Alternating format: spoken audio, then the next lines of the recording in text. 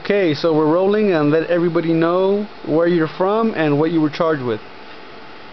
Hi everybody, this is Tyler from Georgia. Thank you for taking some time to investigate law and become knowledgeable. I was charged with a DUI, possession of marijuana less than 1 ounce, and following too closely.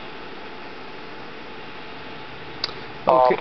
And so this was in December, so you went to trial basically sometime this week, and what was the outcome?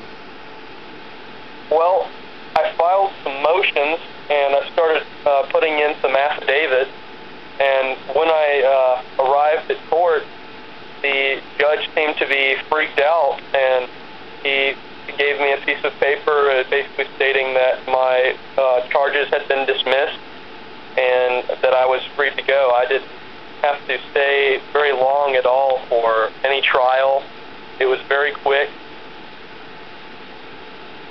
Well, that's good. I want to give you a pat on the back for standing up for your rights, and of course a lot of people are not going to agree with you winning especially these charges, but they don't know the whole story. But nonetheless, I want to congratulate you.